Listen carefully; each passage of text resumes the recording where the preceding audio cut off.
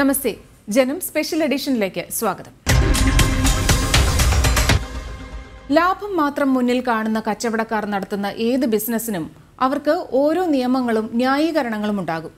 ലാഭേച്ഛയോടുകൂടി മാത്രം എന്തിനേയും സമീപിക്കുന്നവർ വിൽപ്പന സാധ്യതയുള്ള വസ്തുവായി മനുഷ്യജീവനെ തന്നെ കണ്ടാൽ എന്ത് സംഭവിക്കും? അതാണ് തിരുവനന്തപുരത്തെ കിംസ് ആശുപത്രിയിൽ സംഭവിച്ചത്. കിംസ് ആശുപത്രിയിൽ ചികിത്സയ്ക്കിടെ മരിച്ച കല്ലറ സ്വദേശി സമീറിന്റെ സമാനതകളില്ലാത്ത ദുരന്തം ഓരോ മലയാളിയും അറിയേണ്ടത് തന്നെയാണ്. മുഖ്യധാരാ മാധ്യമങ്ങൾ സൗകര്യപൂർവ്വം ഒഴിവാക്കിയ ആ വാർത്ത ജനം ടിവിയാണ് പ്രേക്ഷകർക്ക് മുമ്പിൽ എത്തിച്ചത്. ഞങ്ങളുടെ റിപ്പോർട്ടർ വിഷ്ണു ശർമ്മ കണ്ടെത്തിയ ബിഗ് ബ്രേക്കിലേക്ക്. കിഡ്നി സ്റ്റോണിന് ചികിത്സയിലിരിക്കെ കിംസ് ആശുപത്രിയിൽ രോഗി മരിച്ച സംഭവത്തിൽ പ്രതിഷേധം ശക്തമാക്കുകയാണ്. ആശുപത്രി അധികൃതരുടെ വീഴ്ചയും ചികിത്സാ പിഴവുമാണ് തിരുവനന്തപുരം കല്ലറ സ്വദേശി സമീർ മരിക്കാനുണ്ടായ കാരണമെന്ന ആരോപണത്തിൽ ബന്ധുക്കൾ ഉറച്ചു നിൽക്കുകയാണ്. സംഭവത്തിൽ പരാതിയുമായി പല സ്ഥലങ്ങളിലും എത്തിയെങ്കിലും ഉന്നത ബന്ധങ്ങൾ ഉപയോഗിച്ച് കിംസ് അധികൃതർ ഒതുക്കി തീർത്തതിനാൽ സമീറിന്റെ മരണം ക്രൈംബ്രാഞ്ച് അന്വേഷിക്കണമെന്നാണ് കുടുംബത്തിന്റെ പ്രധാന ആവശ്യം. വിഷയത്തിൽ ഇടപെടണമെന്നും ക്രൈംബ്രാഞ്ച് അന്വേഷിക്കണമെന്നും ആവശ്യപ്പെട്ട സമീറിന്റെ ഭാര്യ മുഖ്യമന്ത്രിയെ സമീപിച്ചു.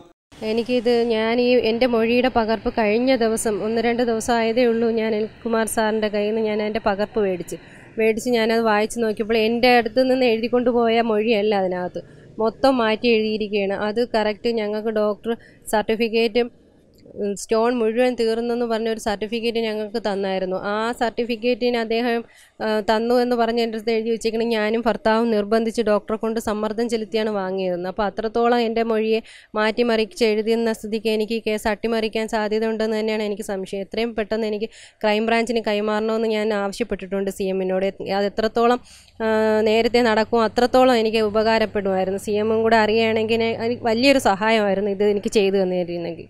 സമീറിന് നീതി ലഭ്യമാക്കുന്നതിനായി നാട്ടുകാരുടെ നേതൃത്വത്തിൽ ആക്ഷൻ കൗൺസിലും രൂപീകരിച്ചിട്ടുണ്ട്.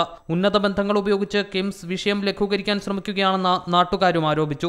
ഇനി ഇത് ഏതറ്റം വരെ പോകാൻ ഈ ആക്ഷൻ കൗൺസിലുള്ള എല്ലാവരും ഒത്തൊരുമിച്ച് തീരുമാനിച്ചിരിക്കുകയാണ്. ഒരു കമ്മിറ്റിയും അടുത്തിടയ്ക്ക് ഉണ്ടായിരുന്നു.